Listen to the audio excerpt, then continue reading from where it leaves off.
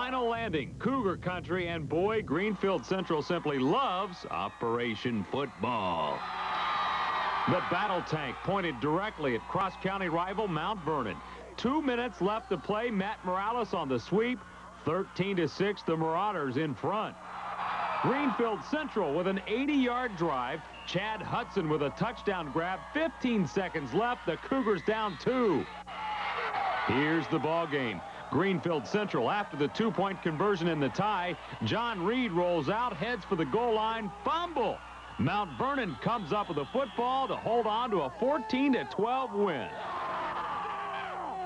Yes, the Marauders won the game, but Greenfield Central takes the lead in the Operation Football Spirit Award. Great effort.